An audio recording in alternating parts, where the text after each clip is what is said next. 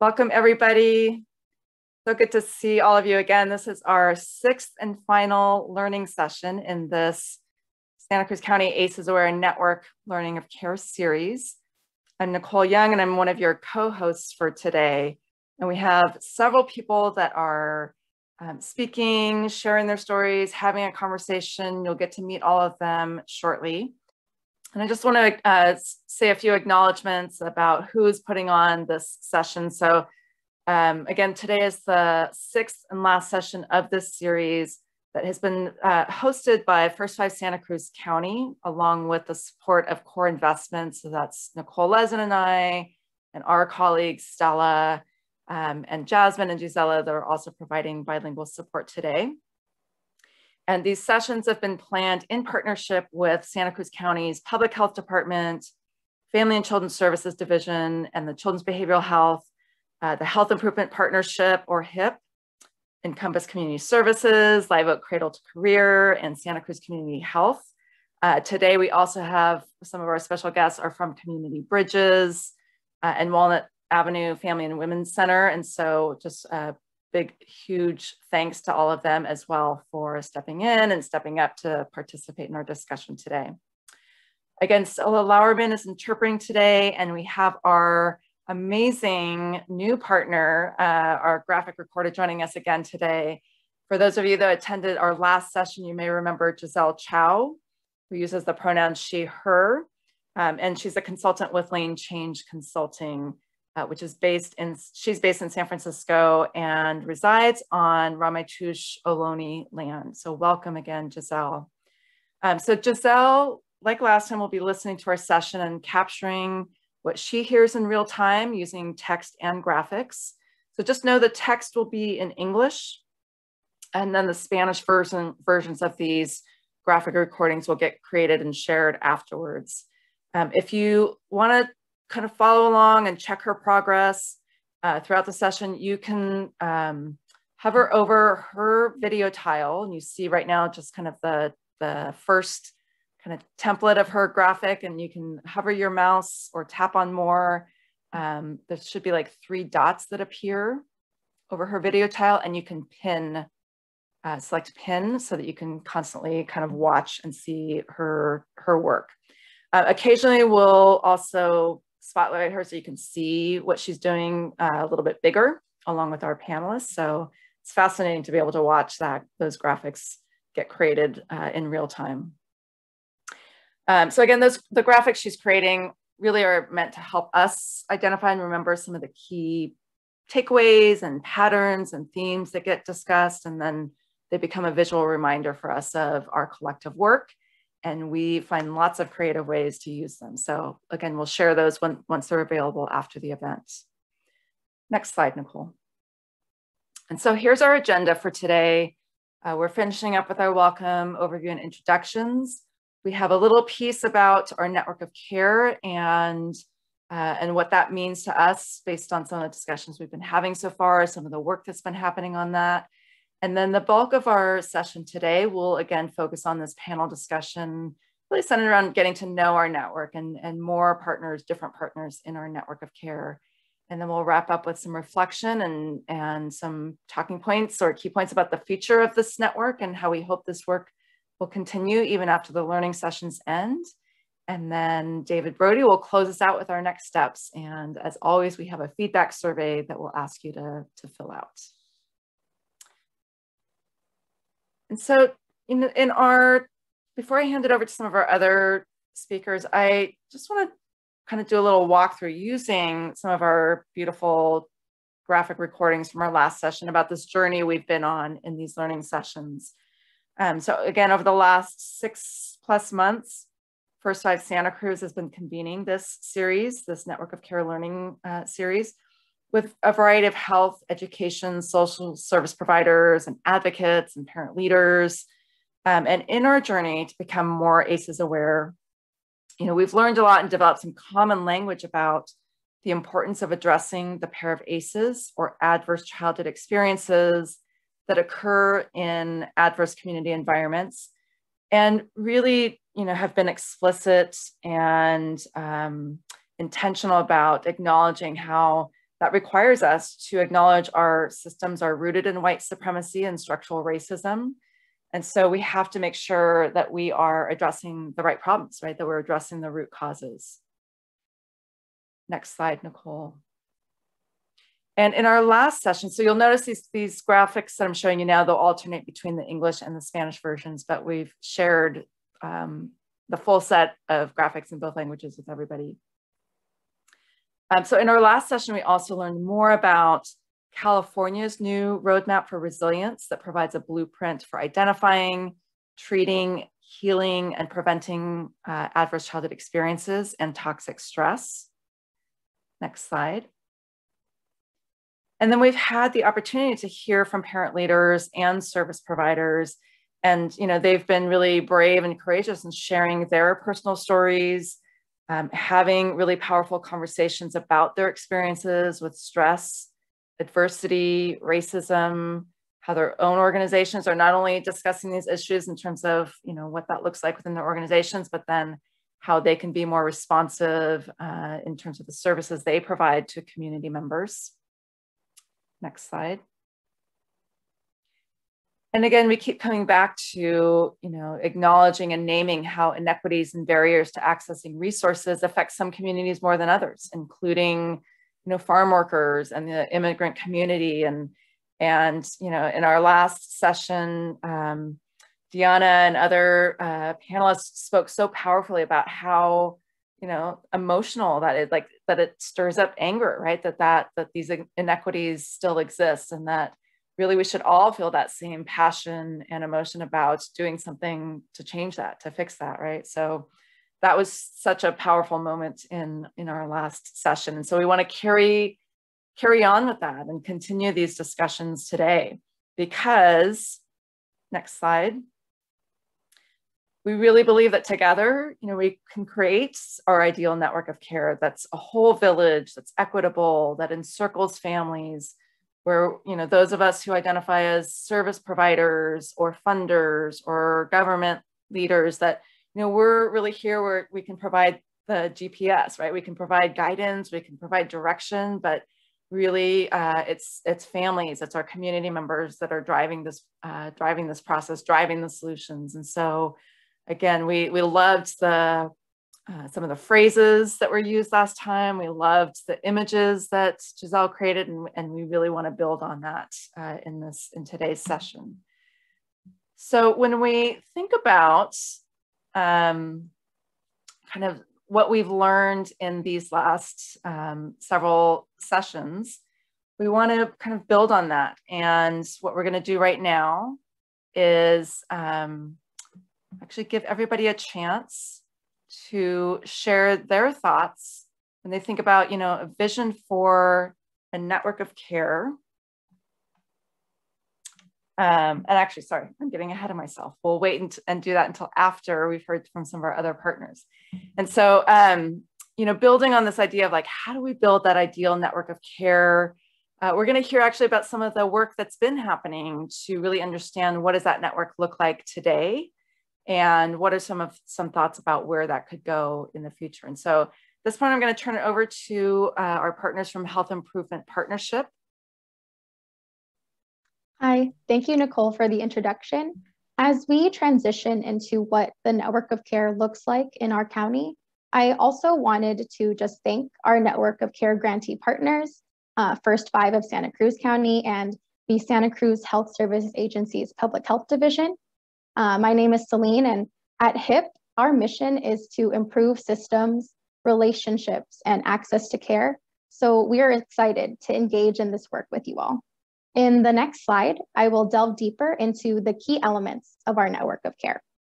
So as Nicole Young mentioned in the beautiful graphic recording, the ideal network of care is a village, and the three main elements are community, clinicians, and care-based organizations, with community at the core of everything that is being done.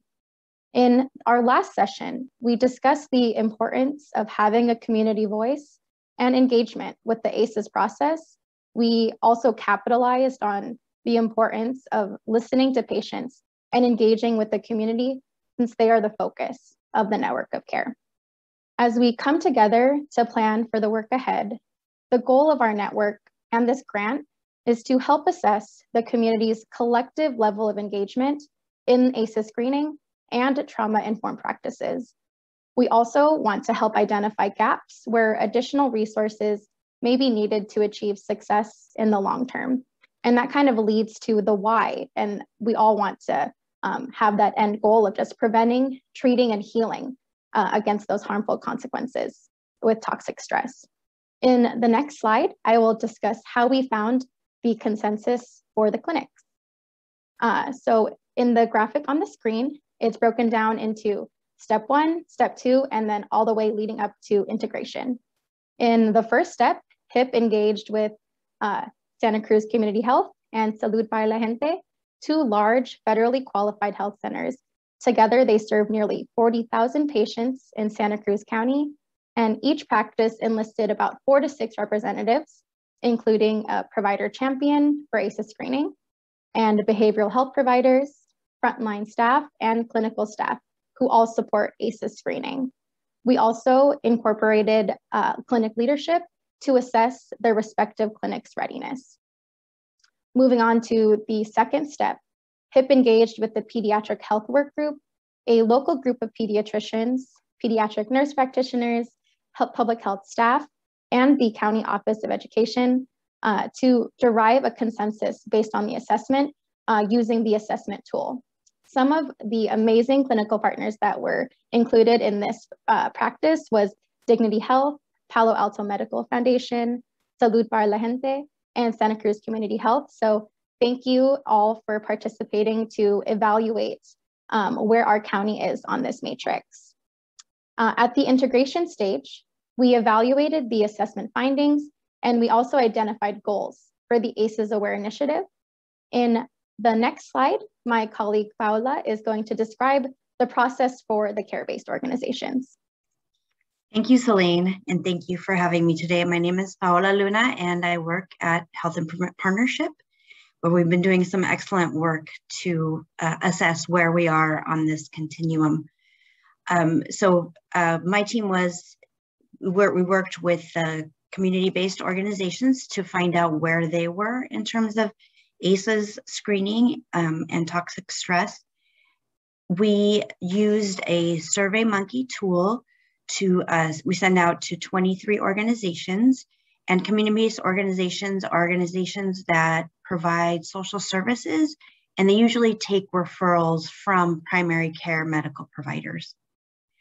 Of the 23 we sent out, we received 18 responses, which is a really good turnout. And that was our second step, was to look at those responses and take all their comments into consideration. We felt like there were 3 emerging themes from these assessments. The first one is that we need a centralized organization to monitor the training content and materials, how to conduct the ACEs screening and make sure that we're all practicing trauma-informed care. Second, we need to define our network of care, which is what we're doing here today. And thank you all for being here. Or we're working towards that today. And we all agreed, and all community partners and community-based organizations agreed, that trauma-informed care really matters. Thank you. Next slide, please. Thank you, Paola. So I'm going to be going over the key findings for our deliverable 1 of the Network of Care grant.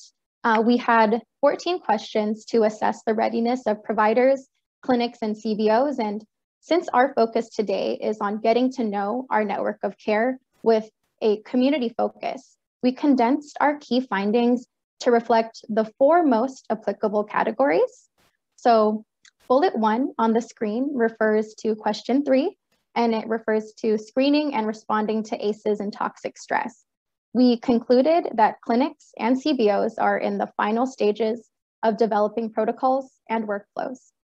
Moving on to bullet 2, we concluded that we have a strong referral system, and this refers to question 6 of the assessment, asking about gathering resources and getting to know your network of care. Bullet 3 addresses question 8, and that is IDing and evaluating a strong network of care leadership and accountability structure. With this bullet and this question, we emphasized the importance of community and countywide support for ACEs, as shown by all of us meeting here today in our final session together. Finally, bullet 4 answers question 12 of the assessment, referring to financing and technology needs, ACEs integration into the IT infrastructure. With this, we stated that we are in progress and we have widespread and improved technology.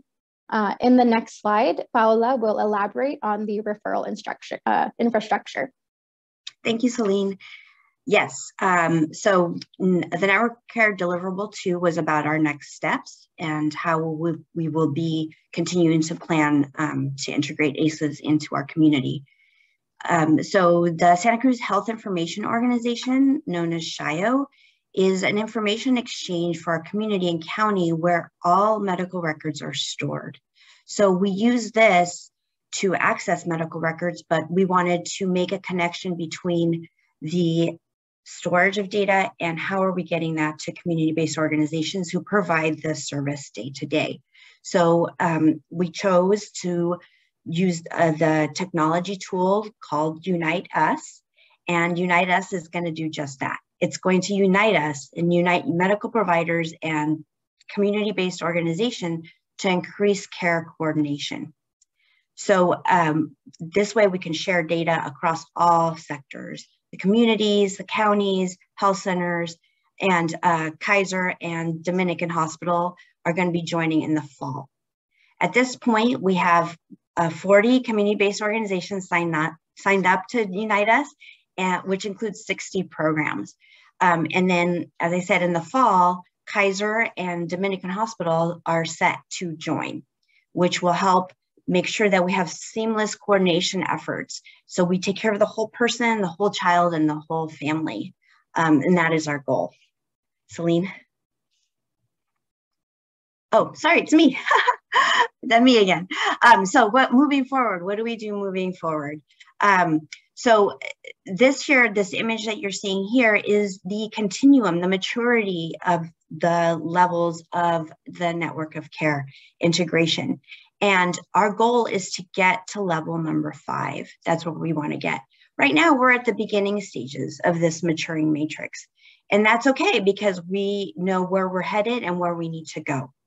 So it's important to have these learning sessions that you've all been coming to so that we can engage the community, and we're going to use this matrix to track our progress. So we've been on this journey for the past sessions, and we're moving forward with this continuum of care.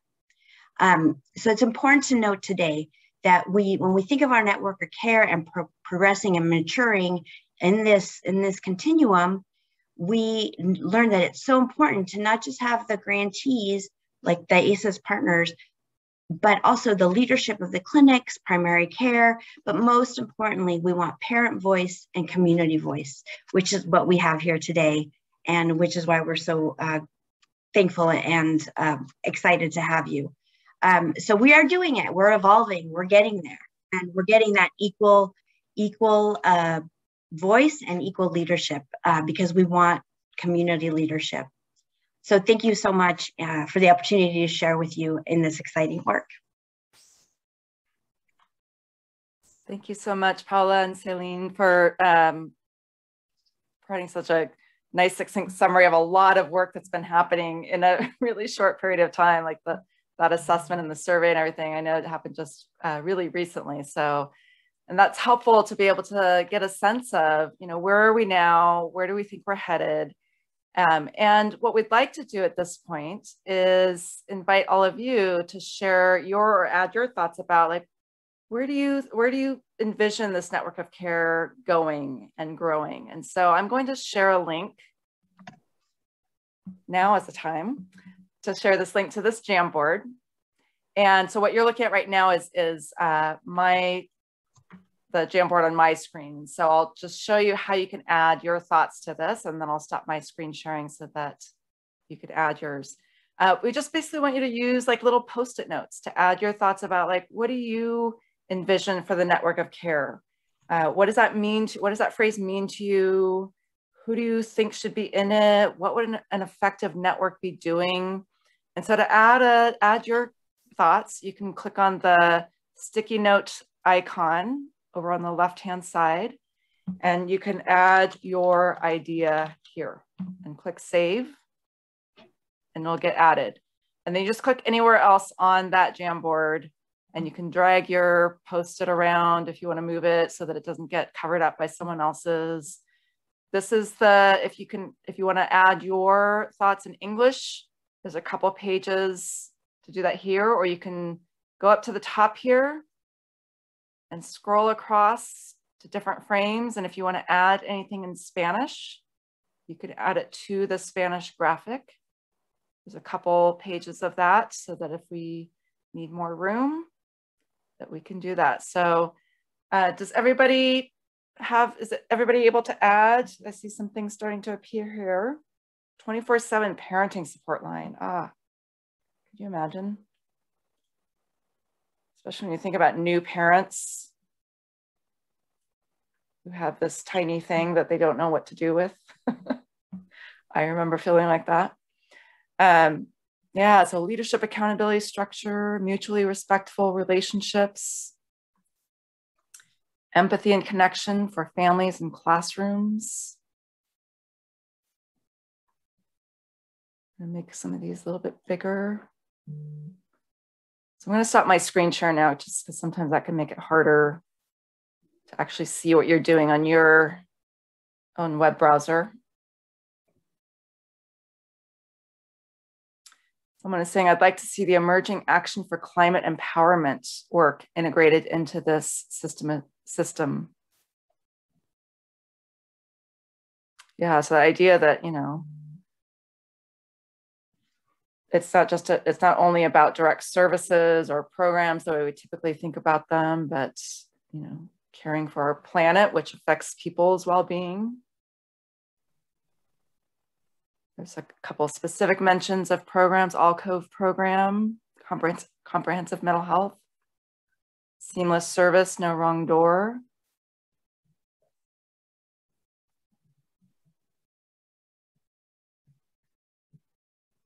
Educating service providers, care for educators,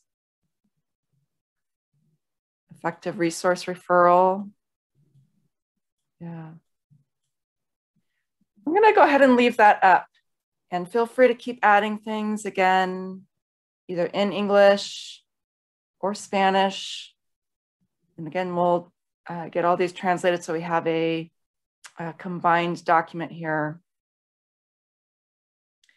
But at this point, I'd like to have Nicole bring up the slides again, because I'm going to introduce our kind of primary facilitator or one of the people facilitating our panel. And then Allison will actually take it over from there. And so just want to say I'm so pleased and grateful to have Allison coming back again today. Allison, some of you may remember, helped plan and facilitate the panel discussions in our last two sessions. Allison, along with Erendira, one of our other partners, through their work in planning and facilitating those panel discussions, I think really helped us get to that depth that we were hoping for in these discussions. And so today, again, is really just building off of some of those prior discussions. And so Allison, I will let you take it from here and introduce yourself and the other panelists. Awesome. Well, thanks, Nicole and everybody. I feel like the conversation so far has been such a great setup for our panel that's coming up, which really is, a chance for us to hear more stories about what Celine and Paola just shared. What is happening with clinics and CBOs, community-based organizations, in terms of their work to center the experiences of patients and parents throughout the development of our ACEs aware network of care, through the screenings, referrals, and overall operations. So we're hoping to just gain more understanding and further develop this network of care by identifying our strengths and our opportunities for growth today. So I first want to just invite my awesome co-facilitators to introduce themselves. I have a very easy job today because they're actually going to really run most of this panel. And again, this is Diana and Viviana who are coming back as co-facilitators this time. So Diana, do you want to introduce yourself? Facilitadoras. Diana, ¿quieres presentarte? Sí. Yes.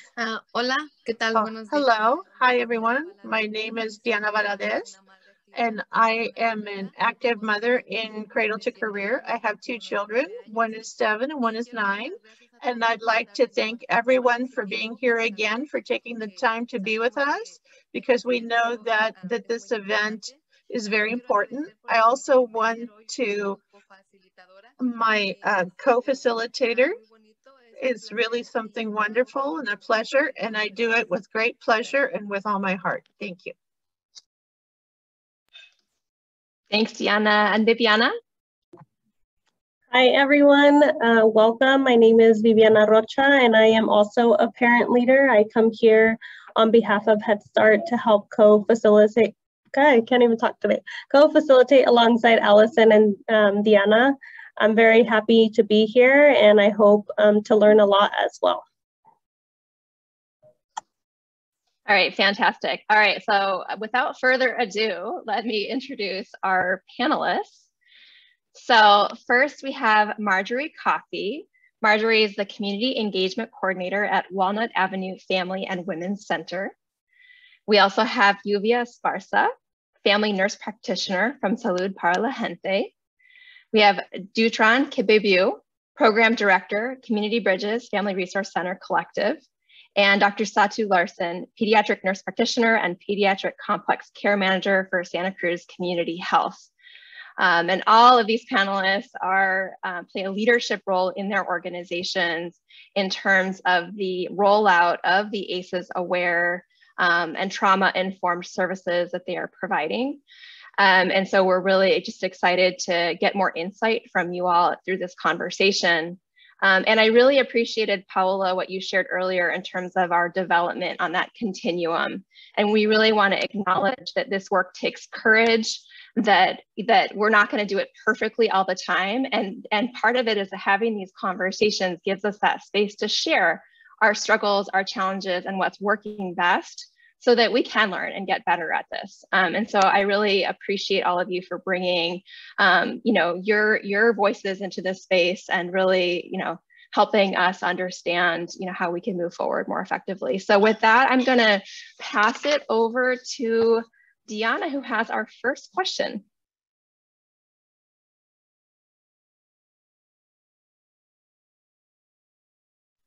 Sí. Bueno, vamos a empezar. Yes. Okay, let's start. As Nicole said, in the last session that we were in, there was a lot of power, a lot of willingness to go forward and learn more, especially about what's happening. So in terms of the question, the first one I'm going to ask is for Yuvia, and I would like to know, can you tell us how ACEs screenings work in your clinic? What would be my experience as a patient?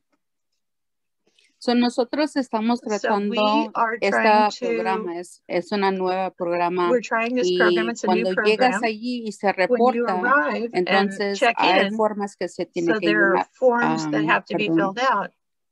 Y en esas formas va a incluir el questionnaire sobre eso de ACEs. Yuvia, I'm sorry to just jump in for 1 second. I think we're hearing both the interpreter and your voice. Yeah, and it's confusing me. Okay. Are you able to select? Are you able to select the Spanish language channel on your Zoom app? Sí, en tu aplicación de Zoom. So, in the beginning, Marjorie said you have to use. Do I just use mute? There's just a Spanish language channel, and hopefully that will work. Sometimes certain devices don't support it. So I'm using my phone, so I'm not sure if it's supporting it. I'm going to do the Spanish and see if that works. Okay, great. Thank you.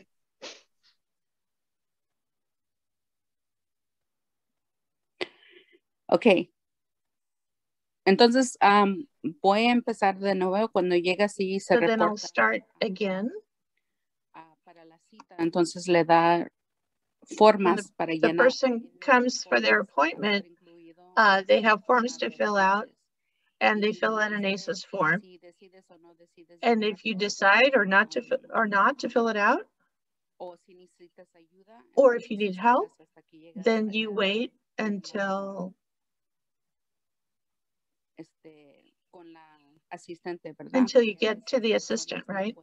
Because some people can't read the forms or don't understand exactly the questions. So then you can wait for the assistant, and then there are people who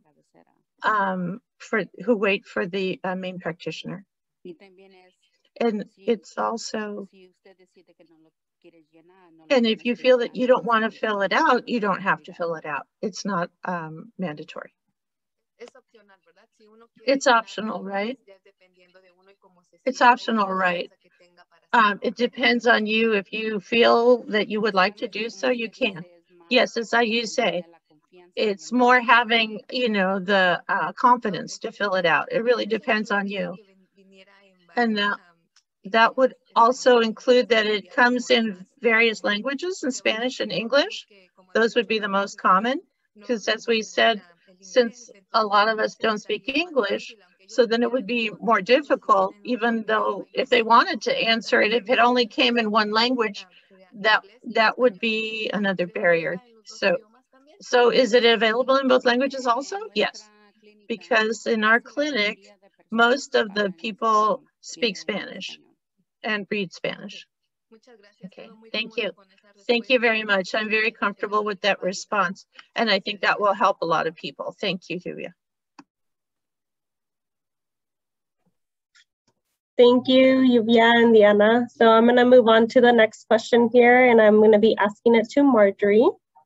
How do you see your role in responding to clinic referrals for individuals and families who have experienced trauma and toxic stress? What would I experience if I were referred to your organization by my health clinic after an ACEs screening? Quick mic check. Can you hear me? Excellent. So certainly there's a connection between ACEs and domestic violence, right? So at Walnut Avenue, we are a family agency that provides services both for survivors of domestic violence, but we also have an early education center. So we have services that cross all the different age groups. The referrals, it would depend on the experience of a survivor or a youth, would depend on the nature of the referral. So there are a few ways to connect people to our services. One of them is to have an advocate actually come to a clinic. So any service provider is welcome to call Walnut Avenue during business hours. We don't have an emergency response team, unfortunately, so we don't do after hours or weekend visits, but Monday through Friday, 9 to 5, any one of our advocates is able to come visit any clinic or organization in order to respond to a particular scenario, as long as the survivor consents to it. That's the only piece, as long as the survivor consents. Another option is if the survivor and or the provider who's with them wanted to call our hotline directly and get more information and resources that way. So we're also happy to talk to support people as well as the survivors themselves on our 24-hour hotline, which is also bilingual Spanish. The other option, the last option, is to simply provide our information to the survivor and say, hey, it sounds like this might be something that's useful. Why don't you try checking it out? The only eligibility criterion for our services is current or recent domestic violence. So we serve all ages, all genders, all sexual orientations, all cultural backgrounds. People do not need to use their legal name with us. They do not need to provide any kind of ID or insurance or anything like that. All of our domestic violence services are free, regardless of their socioeconomic status as well. We don't check on undocumented status or immigration status or anything like that. We do have in-house English and Spanish services with access to a language line if they have a preferred language that's not one of those, including ASL. So, and also our building itself is ADA compliant. And we have a few folks who use mobility aids. So we try to lower as many barriers as we can. And generally speaking on how they're being referred to us. It's basically going to be, hello, my name is Advocate. I'm with Walnut Avenue. How can I help you today? Just trying to suss out what their needs are. All of our services are also voluntary, so they can hang up on us at any time. They can meet with us once and never again. The only thing is that we're not ever going to initiate contact because we don't know if it's safe for us to do so. And also if it's safe for us to do so and identify ourselves as Walnut Avenue. Even though we do more than just domestic violence, certainly that's what we're known for. And so if somebody's associated with us, that can accidentally lead to retaliation or escalation if there's violence happening around them. So I hope that answers that question.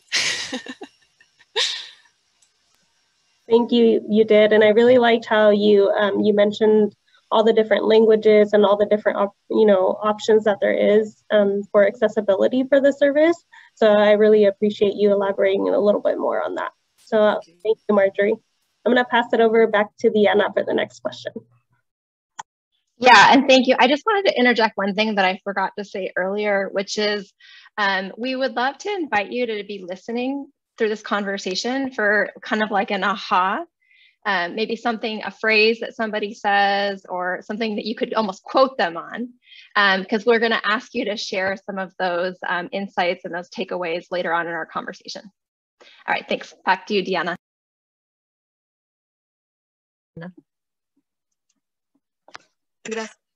Thank you. This question is going to be for Dr. Larson, and it is, can you give an example of how your referral system works? Overall, do you feel ready to respond to the ACEs uncovered through the screenings that are discovered through the screenings? Thank you, Diana. Gracias, Diana. And I appreciate that question. And I apologize for the delay. I started hearing myself in Spanish. So we are still working on a pilot in our clinic to really flush out that we are prepared for this, because ACEs is so broad and we want to ensure that we have the support system for families. So we're really looking forward to continuing to work with our community providers. But currently what we do is we refer internally to our behavioral health providers. And if that is not enough or we are unable to provide the care that they need, then we refer out to Beacon providers who are in our community as well. And we really are looking to have a more comprehensive wraparound services for families, because it is very broad what families may need related to ACEs and social determinants of health. We also now have a Healthy Steps provider to help provide case management for 0 to 5-year-olds. And we have a new case manager in pediatrics as well for all other ages. And so it's very exciting to have this, but yes, we're still in a pilot study and we are still working out to make sure we can provide culturally sensitive, appropriate services with any positive ACE screening.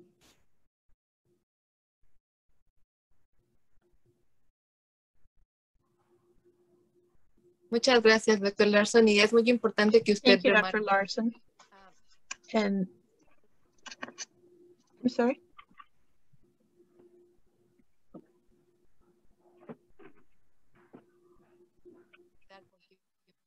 Yeah, Diana's sound cut out. Very important to know that.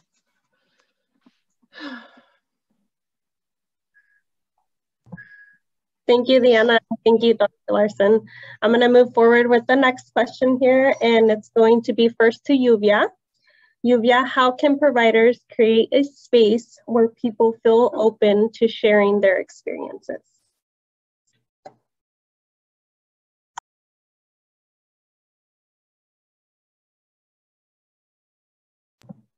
Did you hear me?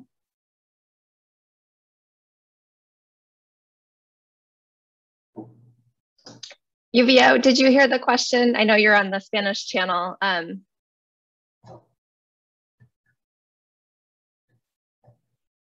Oh, you just have to unmute.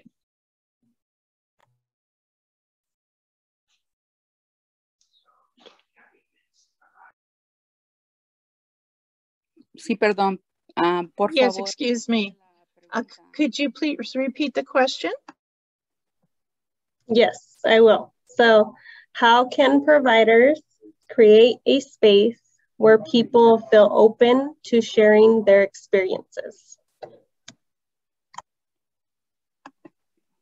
Bueno, la más mejor manera que se the best way to do that is to have a good relationship with your patient and about anything that that your patient talks to you about something that's happening with their health, things that are happening at home, their work, that you always listen and respect the emotions, the worries, and try to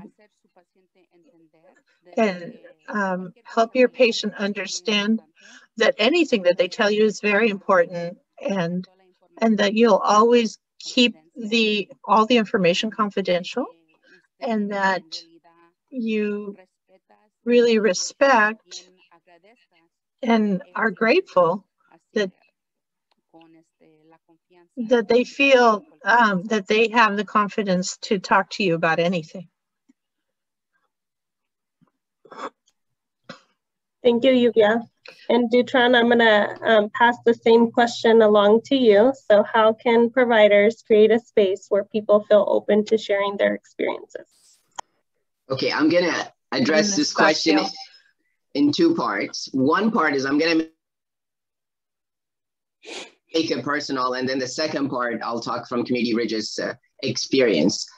In a personal, I remember 14 years ago when I answered those 10 questions. I struggled and my ACE number gravitated toward 0 because it forced me to reflect on something I didn't want to. So the reason I'm sharing that with you, over the 14-year experience with boys, young men, and fathers, I have done those questions and to create this space. And it's really hard to ask people to answer those 10 questions when we haven't done them ourselves. So saying that, now I'm gonna go into Community Bridges' approach to this is, you know, I have learned and in my work recently that we see close to 2,000 people a year. And yet, even though we have done training, I'm not sure if our staff even have completed the ACE. So my first task after leaving this presentation is really to invite folks anonymously to take the test. Or it's not even a test, a questionnaire. And I say anonymously because I think it takes away the fear of I have to put my name or my birth date or anything like that. It gives people a permission to just answer the question, and there could be 0 ACE. But you kind of plant the seed, the idea with them to say, these are just questions about what has happened in your life. And when you're ready, someday you may have 1 ACE, 2 or 3 or 4, or you may not have any, but you need to be aware. So the conversation has to start with an awareness. So in our community resource centers, folks are coming to us with a variety of need, transactional, really. They want a paper completed or a referral done. So as they go through, it's our job how to help them beyond the transactional, right? And to do that, imagine if our advocates completed the survey themselves. Then it's easier to invite somebody, say, I have done it. Can I invite you to do this? And if you're not ready, take it home, think about it. When you come back next time, we can talk about it. So that has been an approach that I have used, even men who are in jail, who are tough and strong and who don't want to be vulnerable. So part of this work is about vulnerability. So the way we create space is making sure we have the survey in their language. We have to be vulnerable. You know, most of the time we're asking our clients to be vulnerable, but we're not ready to be vulnerable. So this work, if we really want to do ACE, it's going to require us being, to a degree, vulnerable. It's not that I have to share which question I answer yes. That's not vulnerability. The thing is, I have done this, and I invite you to do. Then the second part is we know, I mean, regardless of 66% and even higher, folks have experienced at least 1 ACE. So we know as people walk in, if we're have the mindset that there is at least 1 ACE, that shifts, right? and how we approach. And then if it's beyond our skill set, we do have a counseling program and folks who are trained, clinically ready to handle. So that would be the next level of service for folks who are really experiencing multiple ACE, right? But we know we all struggle with certain level of ACE. So I think awareness is important and a little bit of vulnerability. And that helps to create the mental and physical safety, builds trust up front, because you're not hiding, saying, well, what's wrong with you? Saying it's not about what's wrong with us. This has happened to us and we didn't even know it happened to us before 18, right? So think about how the ACEs approach. And then the cultural perspective is important, both language, translation, literacy, and comprehension. So taking the time to do the ACE, really, honestly, it takes less than 5 minutes to do the ACE, yet there's a lot of anxiety and people shy from it. So that's what I can say for now. Thank you, perdón, Viviana, quería... excuse me, Viviana. I also wanted to say thank you, Dutron, for what you said. One of the things that I've noted, especially in our community, is that if the provider, for example, in my case, I also come from their same community, and I also know the same things that we have to go through, right? And also to live in a culture, the American culture, within a larger American culture. It's always very important to tell the patients that sometimes living in both cultures is very difficult.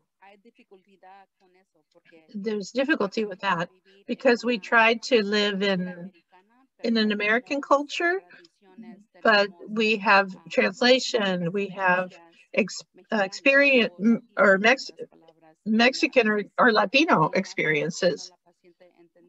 And letting the patient know that you also understand that, and that can give them more confidence and more encouragement in filling out the forms. These are different ways that you can help the patient.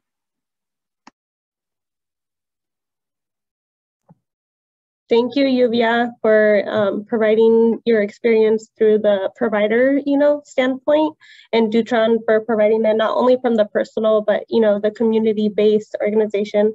It was really powerful, and it sounds like you're an advocate for your team, which is really nice. And we hope to hear more later on in the future, and hopefully see, the outlook of, how the experience went for your staff as well.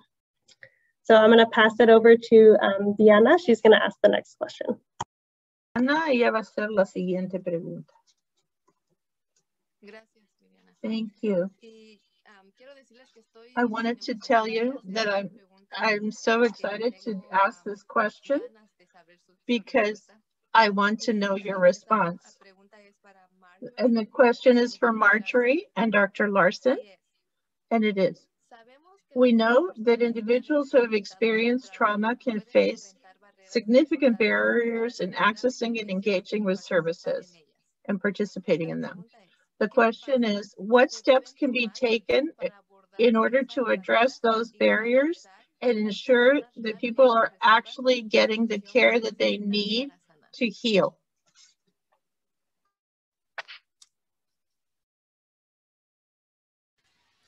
Dr. Larson, would you like to go first, or would you like me to go first? Feel free to go first. Thank you for asking. Okay. Boy, howdy, do I have opinions? So I'll say that I think at least in my line of work, the two biggest categories of barriers that I tend to see for this sort of thing tends to be either around resources, like the cost or the fear of cost and things like that. Also, and that would include things like eligibility criteria, which, because a lot of us, ultimately organizations and clinics and stuff, ultimately we're still institutions, which means we have eligibility requirements, which means we're also defining who can't access our services, which often is the most marginalized of our population. So there's that. So financial and resource one. I think the other is the more emotional and social one, which is the fear of prejudice, of judgment, and loss of control of their own life within the system. So especially with survivors or people who have experienced violence, and also as that experience intersects with their gender identity and their gender presentation, as it intersects with their sexual orientation, with their racial and ethnic identities, all different cultural subgroups have their own unique ways of contextualizing violence, which shape the experience of and then the barriers they have access to. So it's that fear of prejudice, of being told, why didn't you just leave? Why weren't you stronger? Why weren't you XYZ, right? So those are the biggest barriers I tend to see. I think that the strongest strategies that we have, I mean, ultimately changing norms around violence, right? Systemic change means having to change the system. And unfortunately, a lot of navigate a system that is designed to perpetuate the very violence we're trying to stop. And that's hard. And this is where I think making sure that we are not only doing the best work that we can as institutions, but also how do we disseminate the accurate information resources into alternative ways of service so that grassroots organizers have access to the same information, because, you know, there's pros and cons to different approaches. And so making sure that people who have experienced harm have as many alternatives available to them, especially ones that are the most culturally responsive to them and the most accessible to their resource availability. On a more individual level, knowing how to respond when someone discloses domestic violence or trauma of any other kind. We offer training on that for free. So knowing how to respond when someone discloses, having multiple methods of disclosing, especially service providers. For example, asking a question, are you suicidal? Have you been abused? So like, there are lots of reasons someone may say no, but if you had, say, a poster with pull tabs in a gender-specific bathroom where they know that their partner is not going to be following them in, well, that's a little different. Now they might be able to have a different way of disclosing. And being straightforward about the implications, again, with service providers, being straightforward about the implications of disclosing that information. What is the confidentiality? Who has that information, that personal information, and how does it get used? Does it get used? And who is it also shared with? What are the mandated reporting guidelines? Do they know that up front? With trauma, because a lot of it is oriented around trying to anticipate what's going to happen and preemptively trying to protect yourself from that harm, knowing ahead of time, being real clear about here's what you can expect, here are your next steps, and here are the consequences or the outcomes that you can expect. That can take away a lot of the fear and sense of loss of control when they're already experiencing loss of control through the violence that they in the past or are currently experiencing. So, check. Very well said, Marjorie. That was fantastic. And I totally agree with all that and what Dutron had said earlier. You know, it really starts with yourself as a provider and understanding what is ACEs and how that impacts, and are you willing to have that conversation? Are you willing to give that space to a patient, take that extra minute? And that's why I'm also ready for a revolution, and I'm a little bit of an anarchist because our health system is set up in a way that does not support that. You know, I'm supposed to see a physical in 10 minutes and try and get through all these issues related to school and injustice and the family dynamics. And okay, and so it is true. There are those of us providers who then leave that extra space, and then something comes out, a teenager will start crying or a parent will start crying. And I don't say, oh, I got 5 patients waiting, I gotta go. I take that space. And that's terrible because then you have people waiting 20, 40, 50 minutes for us. And it's a broken system that we work in, but we're gonna continue to work in it and we're gonna continue to make changes. So we have to make internal changes. We need to make sure and from the clinic perspective, that the providers are aware of their own ACEs. That, you know, Dutron had it absolutely right on the mark when he was saying, take the test yourself, or test, it's not a test. Sometimes it feels like a test, but, you know, read that questionnaire and understand why it's so challenging. People who come up with 0 may have huge high ACEs, but are not yet ready to be in that place and are not yet ready to have those conversations. But we continue to ask, and you gain that trust, and eventually it may come out with the provider or the medical assistant or the front office, or somewhere it's going to come out, and we want to be ready for that. And think about adolescents. So now we have adolescents who are in a room with their parent. How can we create safe space for them? Their confidentiality. Our electronic health records don't even have a confidential spot. So we put in a little sticky note, little hidden messages. So it's a real challenge to make sure adolescents feel safe coming to us and opening up and having the parent either outside, away, or on the phone, and is someone listening? And that's absolutely correct. And then also then breaking down our silos. We are also siloed, all our organizations, especially healthcare in the schools. And we're trying to continue to break that down and bring more resources and work together, because all of us are here for our students, patients, families, community. We want this wonderful big neighborhood. So conversations like this, parent leaders, giving a voice to the youth are so important. And it's wonderful that we continue to do this, because it's a big job, and to break down barriers. We've been trying to do it for decades, and it's still, I'm ready for that revolution, but that's okay. We will work together here as a team and, you know, find the name to the face, do a handshake or a hello, whatever is culturally appropriate, and really get down to your level and understand, you know, developmentally where you are, physically, social, emotionally. You know, it's not just about literacy, it's also about cultural health capital, and how much can you really trust a system that hasn't supported you for so long? And the provider that's in front of you, what type of prejudices and biases do they have, and what experience do they have, and is it going to relate, and can you really open up to that provider?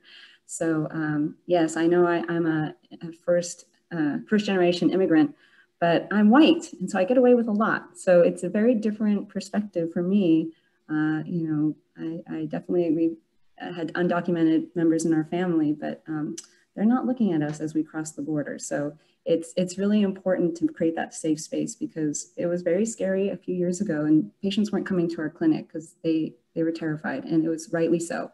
And so we want to make sure, if we're going to start exposing this and be at their level, we provide safe avenues for them to get services, because that's a whole nother issue that I won't get into now with Beacon, with people who have insurance and have their papers. So we'll save that for another time.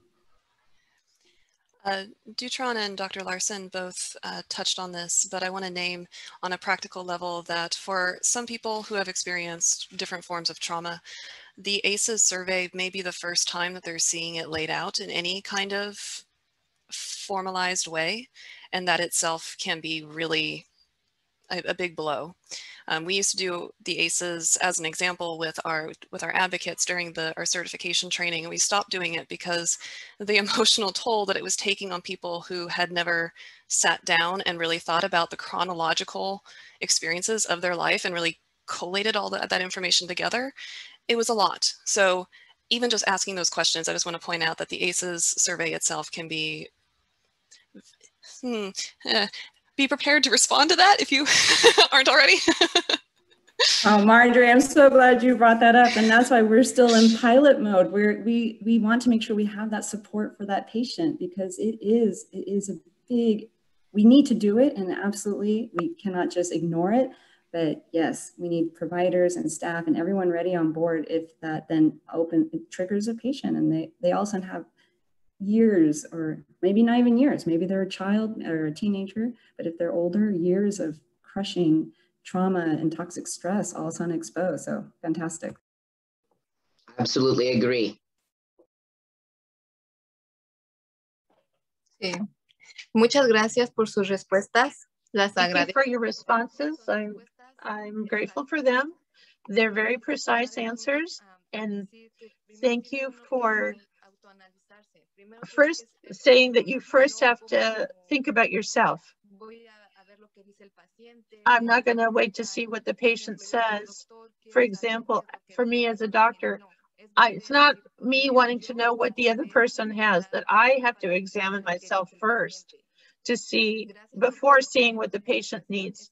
Thank you also for taking up the topic of immigration, because as you say, a lot of people, we immigrate from our countries with just the dream of being successful, getting ahead. We're all the same. We all came here because of a dream. That's something very personal. And as she says, nobody knows what each of us has gone through to get here. When I arrived, I came with my sister and we had an accident, and my sister died in that accident. And it's very painful for me to talk about that. Perhaps because of her, I am here and I'm in the place where I am.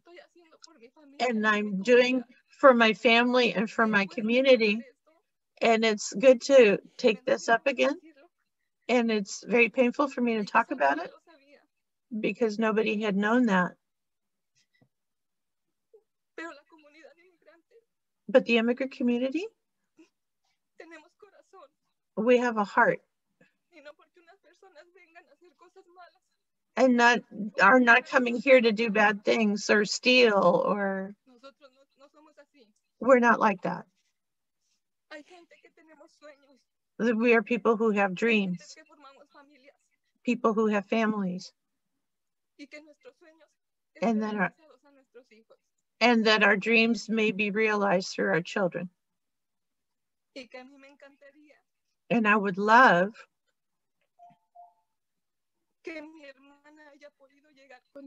that my sister would have been able to come with me to this country, and that she also could have realized her dreams. She was 22 years old when we came, and she died in that accident.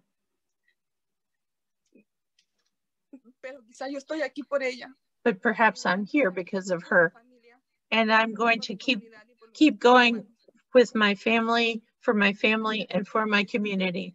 Thank you, and excuse me. Diana, I just want to personally thank you for your courage in sharing that story. I had the chance to talk with you many years ago and learn that about you. And when you said that, you know, perhaps it's part of what's making it possible for you to be here today and be the leader that you are and the mother that you are,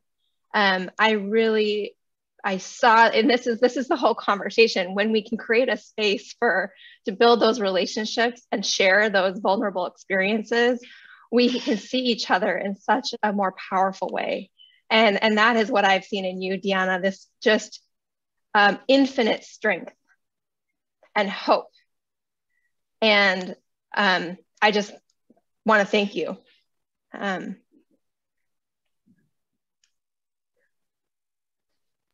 Gracias, Alison. De verdad. Perdón, pero.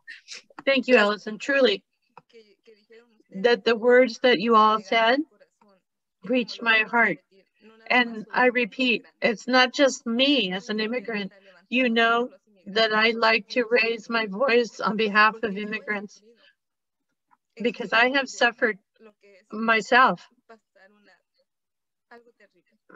going through something terrible like that. But I'm aware that perhaps my heart will never heal about that. But if I can help other people to succeed and advocate for the immigrants, for me, that's something wonderful. And I will continue to do that with my whole heart. And I hope that as all of us are talking, we can do a lot of things together, because truly we're here because of our dreams, because of our families, for our children. I repeat, for the dreams that we have. And I'm sure that if we unite, we will achieve it. I'm sure. Thank you. And it's actually a really good segue to our next topic. So we can maybe kind of go a little bit deeper into this. Viviana, do you want to ask that next question? Yeah, I was just gonna touch on one thing that resonated with me from what Dr. Larson said as well, was you mentioned creating the safe space, right, in the provider room that maybe youth can have. This, I'm shaking a little bit because this is the first time I've ever even said anything, I'm sorry.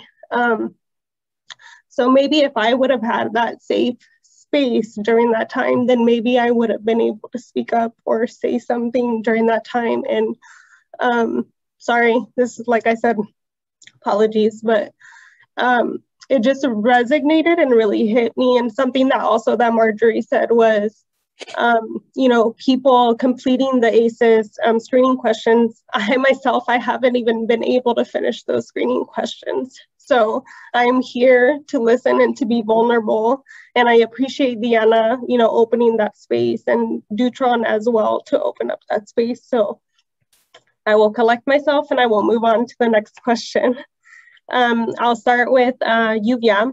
It's, how will providers be trained, prepared, and supported to practice cultural awareness and respect for unique experiences of people of color in particular? How can we ensure that anti-racism is centered throughout the screening and intervention process with deep regard for their holistic experience?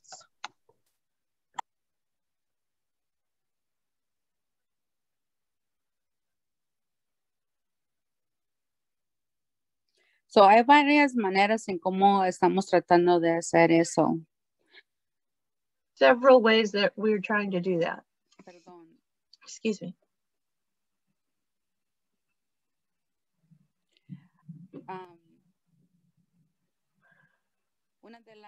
One of them, as I said, there are several ways that we're trying to do that. One of them is that we have a group that is specialized only in the topics of equality, diversity, and inclusion of all people. And part of that, of the responsibility of that group, is to assure that the patients and also the people who work for Salud have the opportunity to speak up about their experiences, speak about perhaps things that have happened to them in that environment. I'm just looking at Viviana. To assure that people who work for Salud and the patients of Salud, we don't want them to have that negative experience of racism. The other thing is that our organization tries to have trainings every month from the main provider groups and the people who work there at Salud. And we talk about different topics. Racism is one of them. Also, the quality of life of the people in our community, and to help and support our community. We also have groups that come in to give talks. For example, we just had a group from Triangle speakers to talk about their experiences and be part of the LGBTQ community. And what I liked was that they had people of color and people from our community, and they spoke about the differences, the different negative experiences, some of them positive also, and just going to a medical appointment. The thing is that it's important when our patients talk to us about things that happen, especially racist things, or perhaps someone called and wanted to make an appointment, and perhaps the person who answered the phone didn't speak politely to them or respectfully to them. For us, it's important for our patients that they let us know so that we can assure that the treatment they receive to help the staff person to be more sensitive to different people, for different lifestyles. The other thing is that we know that we always have to keep working and trying daily. We always need to understand that we need to learn, we need to assure to have those conversations that sometimes are hard, talking about racism, and also remembering that the experience that a person might have or might tell you, how can you say, to make sure that their experience is very important, and perhaps the provider might not have had that same experience, but it doesn't matter, because at that moment is for the patient.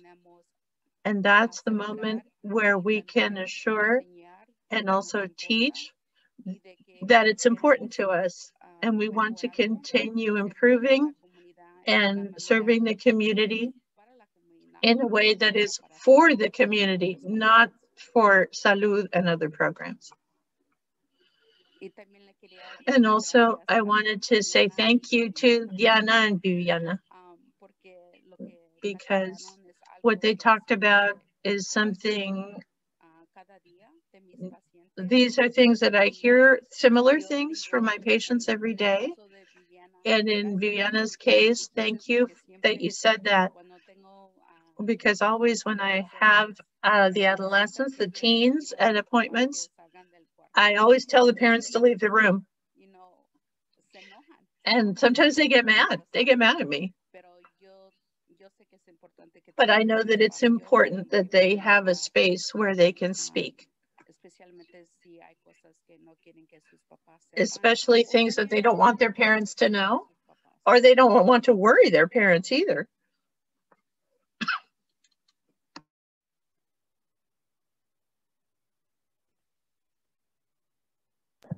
Thank you, Yuvia, for everything that you said. It's truly informational, and thank you for your last comment. I truly do appreciate it. Dutron, I'm gonna say the same question to you. Did you want me to reread it, or are you good? No, you're good. Okay. First, I wanna thank you, and you stepped in a brave space. And from a person who always dive in first before thinking, I welcome. Because I think you're starting the healing, and it's hard, but that's how we start. So thank you. And Diana, we're all immigrants. Don't forget that. We're all immigrants to this country. So people may not think that, but we're all immigrants, right? So I'm an immigrant. Everybody else, unless you're a native Indian, you're an immigrant to this country. So just remember that. That's what it reminds me. So, so with that thought, how do we bring people into this work in a way that is mindful and safe? And Marjorie made a great point, and Dr. Larson as well. We don't want to re-traumatize people. Yet we have to find that balance or harmony in a way to invite them. But I also believe, I'm a believer of people know how to protect themselves. They have protected themselves before us, and they will protect themselves. As long as you provide the opportunity, they will gauge and they will engage when they're ready. But what I realize even for myself is if the opportunity is never given, then the curiosity, the why is never asked. So I pose that challenge and say, pose the why and let the person step in when they're ready. Okay, and I say that, you know, you may have heard at some point in some leadership program about the 3 analogies of a mirror, a window, and a door, right? A mirror just reflects back at you what it sees, right? When you're ready, that mirror turns into a window. What does a window do? Shows you what's possible, but you can't go out through a window. A lot of the young boys I work with, he said, Mr. Dutron, but we can go out the window in our house. I said, but that's not the point, okay? And then when you're ready, that window turns into a door. And I shared this example even with our staff. To me, my staff is my #1 priority. Because if I support my staff and I create a safe space for them and I provide the right environment, they will provide the same thing to the clients. So culturally, we have to, the culture of your organization will also depend on how they respond and how empathetic and how safe it is. So training, it cannot be once a year. Training has to be in every staff meeting and saying, how is ACE showing up for you? Are you seeing it? What can we do to provide you with the resource, with the expertise, and what's your experience? Allowing people to have a safe place to say, this is hard. People look at me when I'm asking them those questions with flat face saying, how dare you ask me if I've been sexually abused? You know, so these are not simple questions. So the training has to be consistent. A safe space has to be there. And also sometimes has to be a peer space where advocates or folks like all of us can have space where we can talk about saying, this is really hard. And then the resources have to be there to do it right. So I appreciate Dr. Larson saying, we're taking it safely. And that's okay. And we have to also be a revolutionary, right? So the revolution is already here. You know, if my good friend who passed in last year, she's the one who introduced me, Ama, was the first one who introduced me to the ACE. I wouldn't have been an advocate of ACE if it wasn't for her. You know, she passionately, I saw the passion in her. So we have to kind of embody that. It's not another flavor of the month program. Now we're doing ACE. This has to be real if you're going to do it. And if you're not, don't do it. You're going to end up doing harm. I'm being honest. And so with that, all the isms, sexism, ageism, racism also have to be looked at. How do they impact? I love the double ACE. Now we're looking at how does our environment that's based on institutional racism, sexism, status, gender, all of those are impacting us. You know, you don't have to experience those 10 questions. There is other stuff you're experiencing that every day you're impacted. So how do we address that? And we have, and it's going to bring people feeling uncomfortable. It's going to be uncomfortable for people of color as well as people of non-color. I'm ready to go in that space to have that conversation, but don't come and talk to me when an incident happened. How do you feel? Talk to me. What does it mean to be an African-American male? I can tell you how it feels. I have an experience, a vivid one. Invite me to have that conversation. So if we create that relationship, I think we can help heal ourselves, heal other people, and provide the opportunity and platform for folks to heal themselves. So we're not in this field because of the money, honestly. We're here because we're called on. I am here because I'm called on.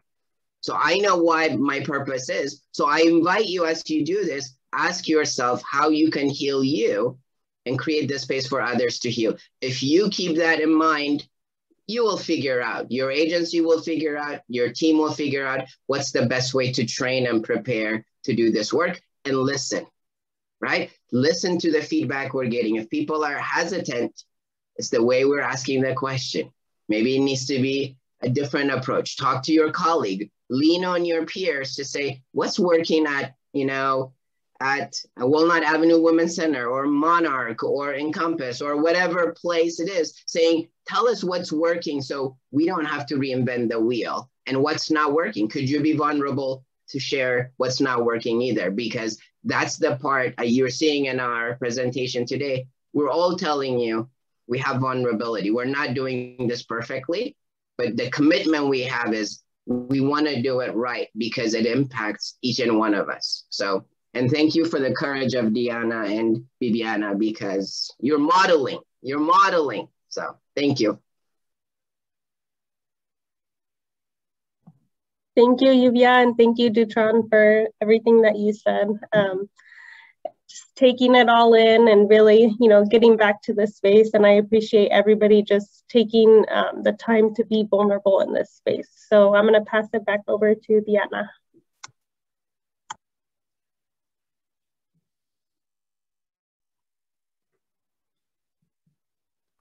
Gracias, Viviana. Thank you, Viviana. And again, excuse me, but my emotions got the best of me, and that's how I am. Okay. The next question is for Yuvia. How will the ACEs screenings serve to strengthen meaningful connections between patients and providers? So then they told me that my response should be brief.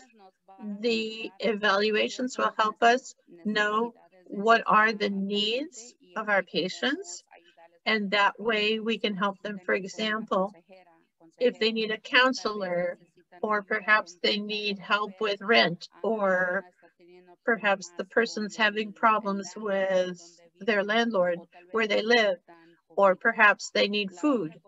The other thing is to help also the provider, help the provider where the patient is coming from, and perhaps that will help the provider to be more sensitive.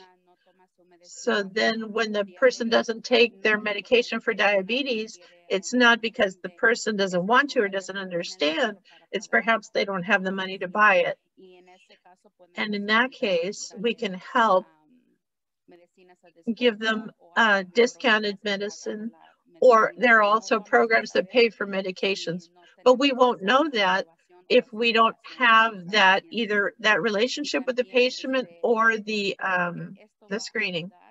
And I hope that that will help my colleagues to know when the person's sitting there in front of them that there's a much larger story than what they're telling us, and especially in our community, that there are people who have gone through what you've gone through, Diana, or your parents have gone through, perhaps a friend. In what way in whatever way we can help. If it's for a counselor, we have a relationship with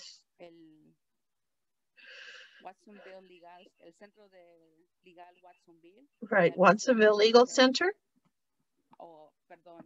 Oh, excuse me. Perhaps they can also help with questions about immigration or residency, or if they can qualify for Medi-Cal.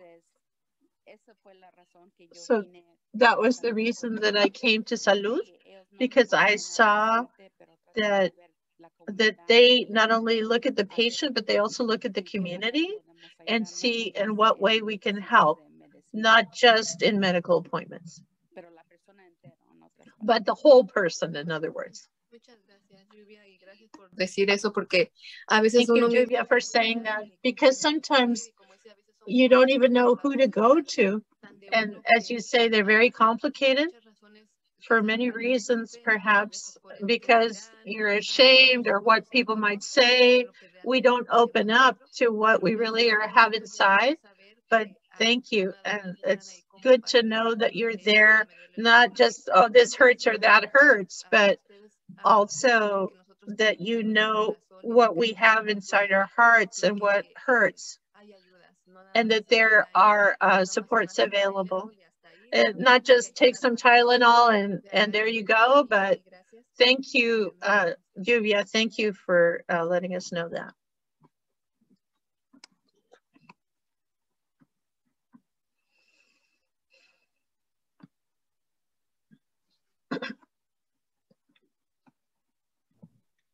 I will go ahead and move on to our last question. This is for Dr. Larson. How does your organization work to amplify positive childhood and community experiences to buffer toxic stress and build resilience? Thank you. Well, we are always working as best we can to continue to improve and listen to our patients and our community. So we are starting to do more training of the staff of trauma-informed care and diversity training. We provide food distribution at our center to normalize pickup of food. We partnered with the Live Oak Cradle to Career to help create the community care team to provide care within the Live Oak School District for our high-risk students. And we hope to expand that to a bigger model and provide case management as well to support getting the services we need within the schools and our community. It is very challenging. One needs a lot of cultural health capital. I'm going to digress for a moment because my job technically at Santa Cruz Community Health is pediatric complex care manager. When I try and explain that to my family in Finland, they don't understand it, because my job is basically trying to get people their resources they deserve, because health is a human right. And so they still don't understand what my job is. So and I have all this cultural health capital, and I have a hard time figuring out the system and how to get the patient what they need and should have. And so it's very interesting being in this role. We also have now the Healthy Steps program to help support the high-risk 0 to 5-year-old patients. And we are building a new health center that will include dientes and hopefully expanded mental health services and low-income housing for our families. We want to increase behavioral health services in the schools. We're in talks now with the Santa Cruz County Office of Education with all the new federal dollars rolling in to see how we can, in each school, have just walk-in services or however that will best support the community. And we are increasing awareness of providing sessions with the Center for Mind-Body Medicine, which addresses ACEs and toxic stress, not just for ourselves as providers, but for the schools, for the superintendents, for community members, for eventually patients. I know we have providers that want to provide sessions. Instead of prescribing Tylenol, we do a little shake and dance meditation in the room with the patient and release that stress. And I do have to say, Dutron, I agree with you, the revolution is already started. And I remember I was fortunate enough to have the privilege to go to UCSF for free as a doctoral student, it's almost 10 years now, okay. But 10 years ago, and when I heard of ACEs that had happened in the late 90s, I thought, where has this been all my life? This explained all the patients that I had struggled with, which is why I went back to school to get school-based services, because we need to get to the kids where they are. And I thought it's just so easy. You just open up school clinics and you just do ACEs and it'll happen. And here we are 20 years later, still even implementing something as simple as a screen. And how do we get that? So the revolution's there, but I guess I'm more of an anarchist. I just want it to happen today. I don't want to keep waiting. So I appreciate everyone being on this journey together. We're going to have to be in this for the long haul, because the social determinants of health, everything in our community is set up in a way that does not support this. So it's big, it is a revolution, but it's so slow. so I continue to want, and then, I realized I didn't put this on my little cheat sheet on what I would answer, but, I believe Santa Cruz Community Health hires providers who want to make that difference, who have that motivation, who have that passion to be like, we can make a change and we want to be here. We want to hear the voices. And I know I have used my privilege to try and support voices, and I've gotten pushback, and I've gotten in trouble a few times. And so, but I'm willing to do that, and I want to keep doing that. And so I can't imagine, a child or a teenager pushing against the system without full support. Our families, or anyone who doesn't speak perfect English, or who doesn't have that cultural health capital and what people call literacy, but I call it more this cultural health capital, being able to engage. So that was a little side note, but I'm thrilled to meet all of you today, and I'm glad we continue this work, because it is a lot, and it's some days you realize, wow, will that big change come? But it's every day one other person that joins the train and says, oh, this makes perfect sense. Let's keep working on it. And just thrilled to be here. So thank you again for having me. I wanted to, sorry, Viviana, to interrupt, but I wanted to also say that it is important for organizations to hire providers and staff that speak more than one language. And it is important when they are doing the interview and discussing the community that they'll be serving, the needs of the community, and are they on board? Do they want to help? Do they want to be part of the solution, not be part of the problem? Thank you, Yuvia, for that. And thank you, Dr. Larson. Marjorie, I'd like to give you just 1 minute, just a brief, anything that you'd like to add to anything that Dr. Larson mentioned. Join Santa Cruz Mutual Aid. Join your local mutual aid program. Network, I mean. Yes. What was it? Sorry, my brain is getting hungry. So some of the stuff that we have, because you can never start too early when you're talking about interventions around, so there's intervention and there's prevention, right, of violence. And it's never too early for any of that. So all of our services, or we have services that have reached across all age groups. The only one that costs is the sliding scale tuition for our early education center, which preferences low-income families and teen parents specifically, and also single parents going to community college. So there's addressing some of that, but we also do free parenting classes with the positive discipline curriculum. So, and it does satisfy like court requirements and things like that. So there's that. We have teen mentoring with youth advocates.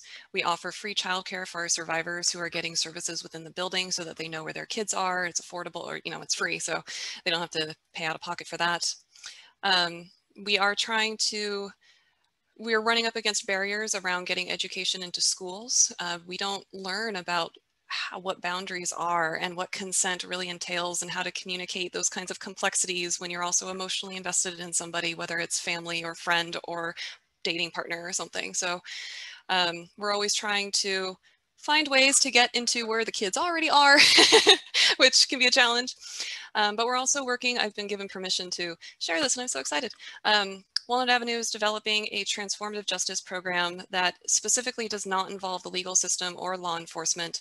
It is based on processes, it's been adapted for a nonprofit context, but it's based on the same kind of processes that come out of particularly Black and Indigenous communities. Marginalized communities that historically have not been able to rely on law enforcement or the legal system. So we're looking to create this in order to center domestic violence in such a way where survivors who are unable or unwilling to leave, who want some help in finding tools to try and get their partner invested in change and things like that. Violence is a choice, which means you got to find ways to support people in choosing other things. And those resources don't really exist for the people who have caused harm. So we're trying to address ways of how do we serve the whole family in a way that is fully voluntary. It can end at any time for any reason, no coercion. You know, you don't have to be referred to us through parole, which is the usual, or probation, which is the usual method for nonprofit involved processes. Self-identified goals and finding ways to keep families together in a way that maximizes safety. With support from the community and also building up individual support networks for each person so that the person causing harm is connected to their own personal network, the survivor is, and if there are children involved, the children as well.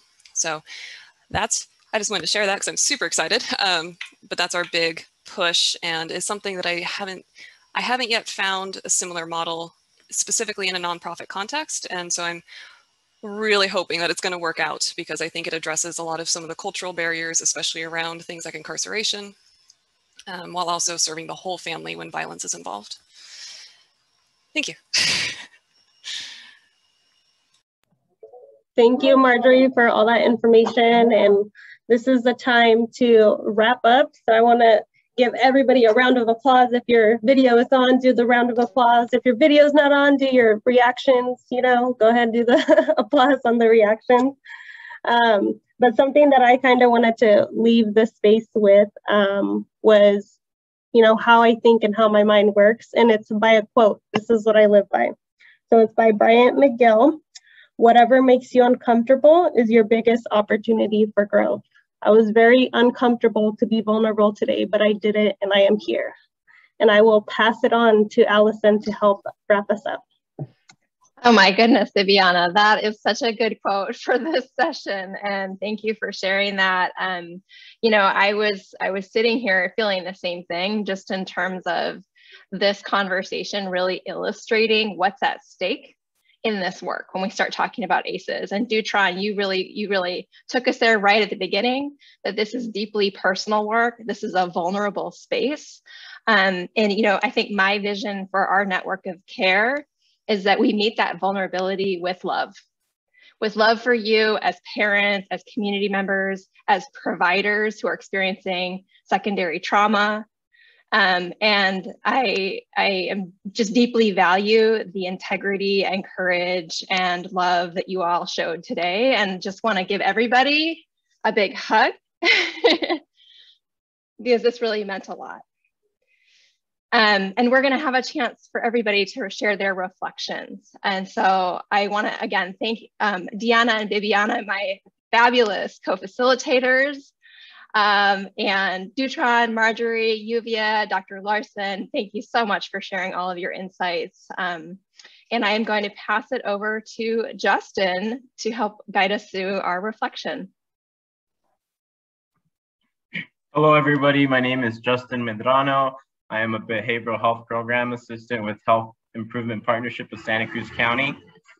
And yes, I would also like to thank all the panelists and speakers. So thank you, Allison. Thank you, Bibiana. Thank you, Diana. Thank you, Dutron. Marjorie, Dr. Larson, Yuviana. Thank you so much for engaging in another courageous conversation to help us all learn and get to know our network better. So now, like Allison had mentioned earlier, now we'd like all of you who listened to the panelist conversation to share the one sentence or phrase that has left a lasting impression on you, and feel free to share that in the chat, please.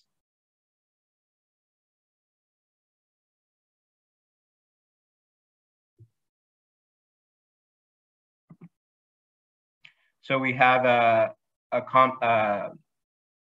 chat from Holly from Dutron's comment. The conversation has to start with an awareness. And that was a great connecting point. So thank you, Holly, for sharing that.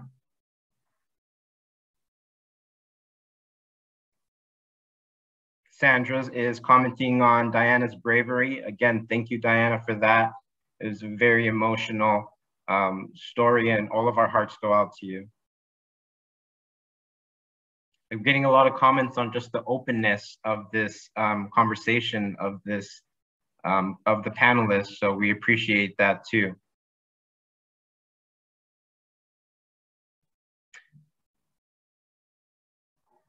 We got a lot coming in. Thank you. We appreciate that. Siegelin, the revolution has started. So that's a great piece to keep in mind. The conversations are there. It's now the work that needs to be started. So thank you.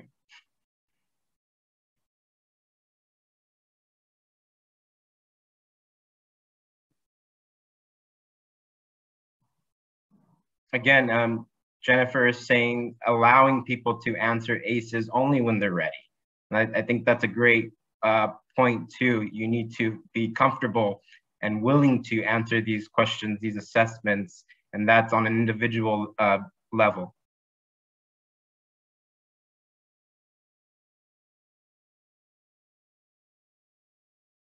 Shelley Barker is saying connection with an open heart it will allow for transformation. And that is a great comment too.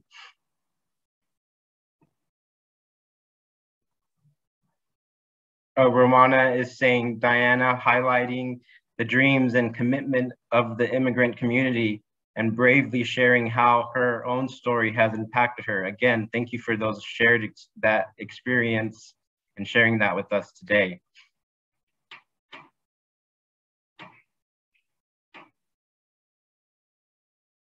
We appreciate all your comments, everybody, for tuning in and listening to our panelists and our speakers today. We appreciate you all. Thank you, Justin, for leading that reflection. It's, gosh, this is just like each session and each panel discussion just keeps getting better and better and just so rich. And I think all of you, you know, as Allison said, just really set that tone and modeled for all of us, like what it takes to create this, you know, network of care that really is a village, right? That's equitable, that's compassionate, that serves its purpose, right? That it's supporting and strengthening and helping our community heal. And so I just deep gratitude to all of you for sharing your insights, for being vulnerable on camera while you're being recorded. I mean, that's just, I can't tell you how valuable that is and how much that's impacted all of us. And I hope you can see and feel and and know that through the comments being shared in the chat. And so I'd like to invite at this point, Dr. Newell, our public health officer, to share some words about, the commitment to continue this kind of work in these discussions and really embed these lessons and insights that have come up through these ACES learning sessions, how we're going to hold on to those and integrate them into our work. And so, Dr. Newell, I'd like to invite you to come on screen and just let you know, panelists, I'm going to start unspotlighting you so that I can make room for Dr. Newell. Can you hear me? Yes, we can hear you. Okay, can you see me? Because I can't find myself among the many screens. Oh, hang on. How about now? Yes, okay, someone's nodding. Yes, we can see you and hear you. All right, thank you. So what an honor to be here with you all today, especially in this place of bravery and vulnerability.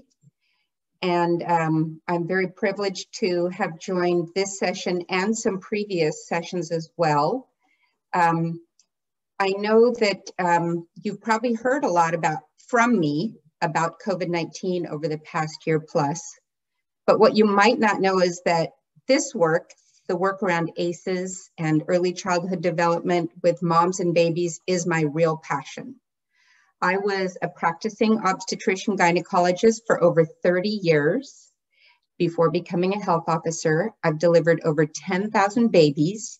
I've taught future doctors and midwives. I've researched interventions to prevent preterm deliveries and done policy and advocacy work on behalf of our young families, including for ACEs and toxic stress awareness. I believe in this work with all of my heart.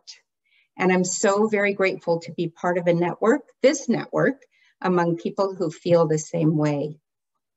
Although this learning series is ending, and in a few months, the ACEs Aware Grant activities will also end, these gatherings have been just one point in a long arc of our community's work to prevent, treat, and heal adverse childhood experiences, promote positive childhood experiences, and build community resilience.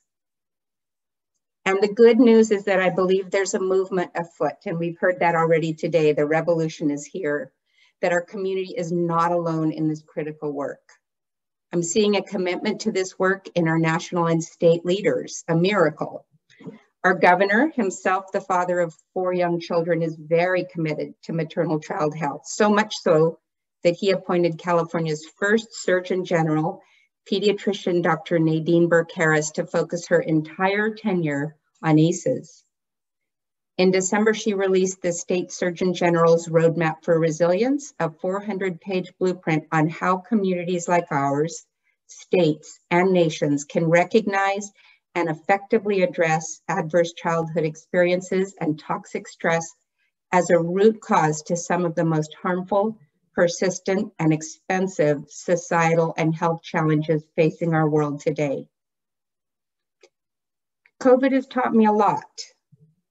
Many of you may have heard me say that I predict that when we look back at this pandemic from the future, we will all recognize and agree that its greatest victims are our children.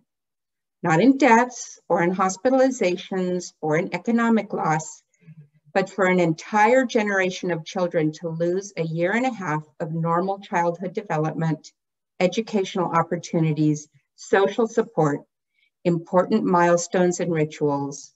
This will take a lifetime of healing and recovery, and it will take all of us.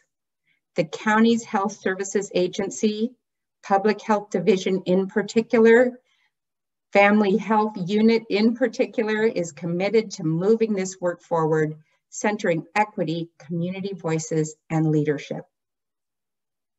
What else have we learned from COVID? Well, it's no coincidence that communities of color have been harder hit in case rates, hospitalizations, and deaths.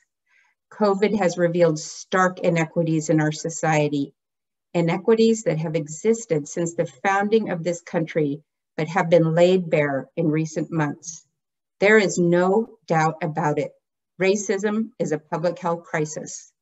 Racism affects where people live, where they go to school, the quality of the air they breathe, their income and wealth, their personal safety, their access to food and healthcare, and more. Racism actually hurts people. It kills people. And this work that we have started doing here together acknowledges and works to address racism as a root cause of childhood and community adversity. I am committed to doing the work to become an anti-racist, and I know that you are too. Just as there has been much collaborative work done before the state's ACEs Aware initiative, we know that there is still much more work to be done to create the kind of network we've envisioned.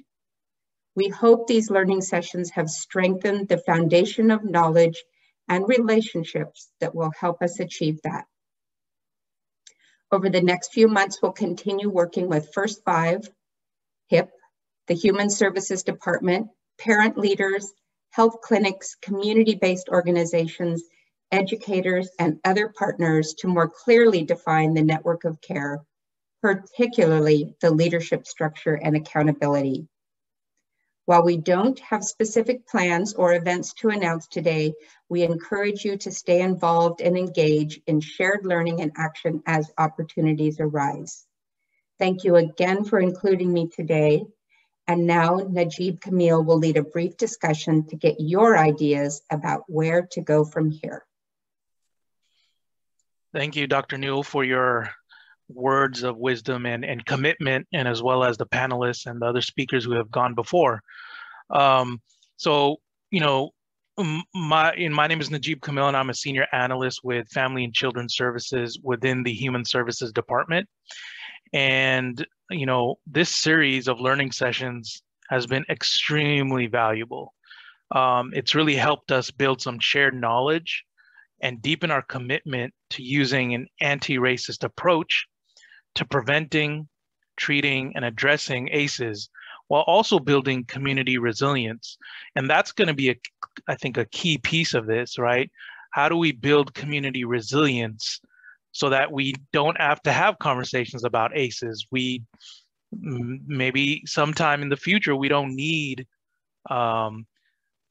screenings for ACEs anymore because we've built this, a resilient community. And so now the question is, what will we do with all this knowledge from the sessions that we've attended? As Dr. Angela Davis has stated, in a racist society, it is not enough to be non-racist or not racist. We must be anti-racist. And when we say anti-racist, that really means being proactive in dismantling policies and practices that perpetuate racism. That means looking at ourselves at the individual level, and it means looking at ourselves at an organizational level. How are the things that we do perpetuating racism, right? And so it's a very action-oriented step when we say we want to be anti-racist. It is not a passive state of being.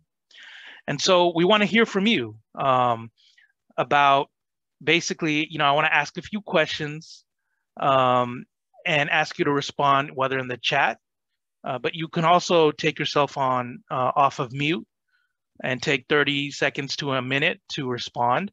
So the first question I want to ask is, what are your hopes about how the network of care will move forward?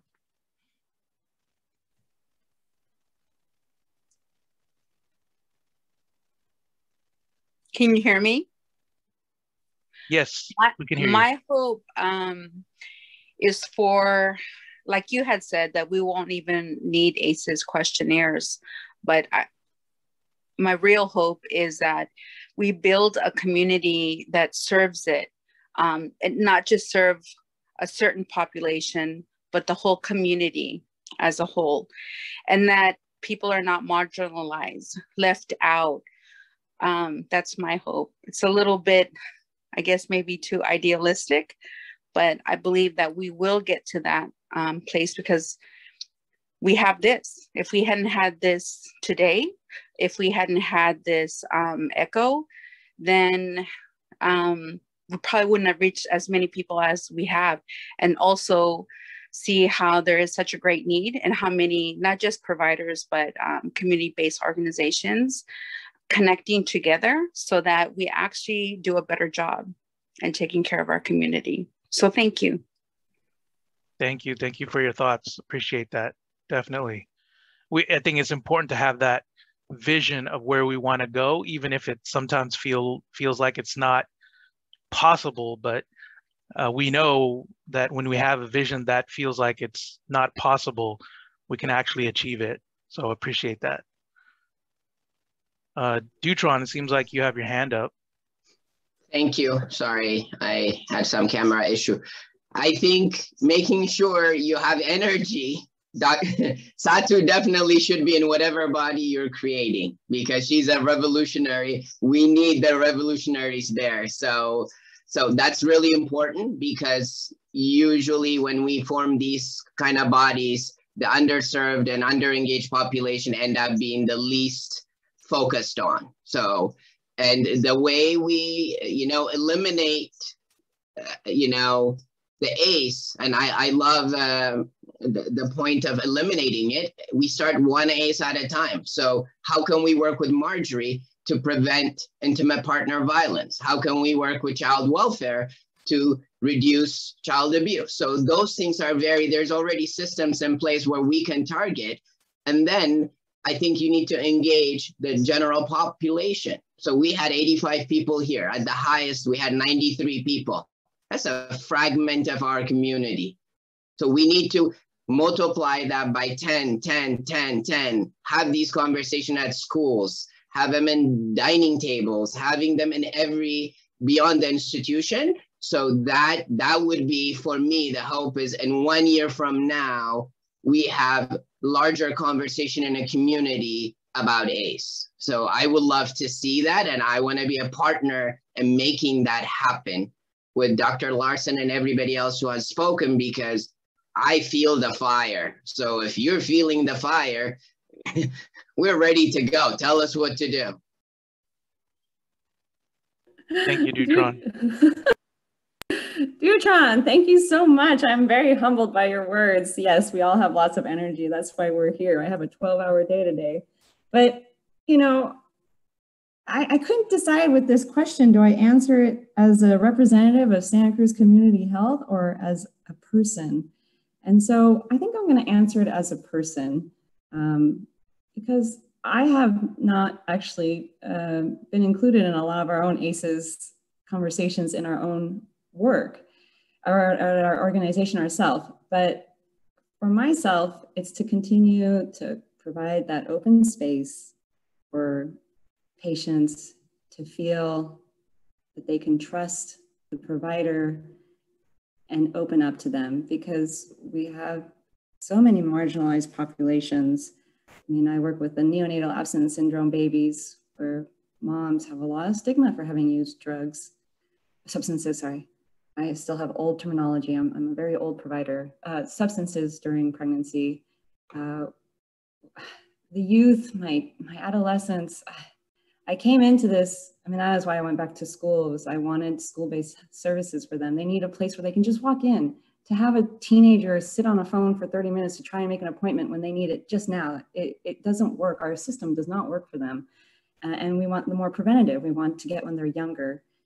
And I guess I'm going to continue to just try and break this within our own system, what we do. I'm always the one complaining about our templates and not enough time with our patients. And I keep getting in trouble in my own organization because, I even fought for our staff when they were forced outside with COVID to get them proper equipment. I guess I'm glad that I can be that person that looks at what's happening within my own organization and say, is this really okay? Are we treating our staff well? Because if we're not treating our staff well, we're not treating our patients well. And I want to continue to hear the voices of the community, because I'm an insider and an outsider. I certainly look different, but of course with ACEs, I'm very familiar with it. And so I'm rambling because I didn't write this out ahead of time, I'm trying to think off the top of my head, but I am grateful for everyone here because all of you lift me up and get me out of bed every day to know that if I can save one more child's life to make them realize what they're experiencing is perhaps not the best circumstances. You know, the kids, they think it's normal what they're going through, or they don't think it's normal, that's wrong to say. But I just want to continue to give that voice to the kids and teens and also adults that don't have that voice. So thank you for being the guides that you are. All of you every day inspire me and teach me something new, and I love it. And that's why I'm here to stay. So thank you for letting me participate. Thank you, Dr. Larson.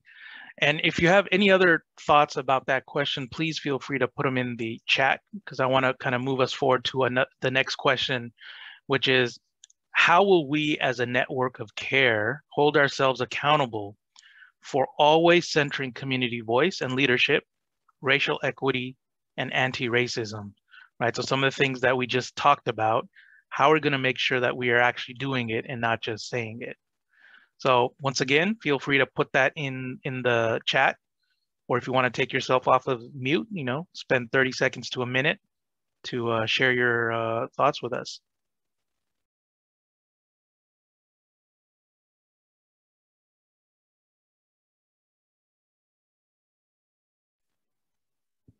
Yes, in the chat, you know, we need more parent and youth voices and representations.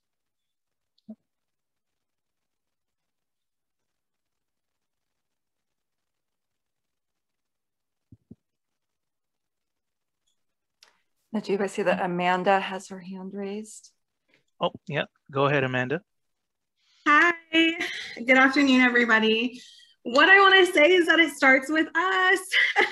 So I feel like the individual work is what needs to be done, and that's looking at us and seeing how, as providers and as people in this community, how are we serving the community, but how are we also potentially harming or gatekeeping the community from reaching their fullest potential. So I just really want to say this work very much starts with us. It doesn't start with how do we get the community to do our work, right? It starts with us. How do we mold ourselves to fit the needs of the community? So I think it's very individualistic. I think we need to do our internal work, our biases, our thoughts, everything like that. I think we need to look at it internally, and then moving forward, that's how we improve our agency and our community and the work that we do. So just wanted to say it's us. Great, thank you, Amanda. That is so true, and I appreciate you calling that out. Anybody else would like to say anything? Just please take yourself off of mute. Just seeing some comments in the chat about practicing awareness of internal bias and creating opportunity for all.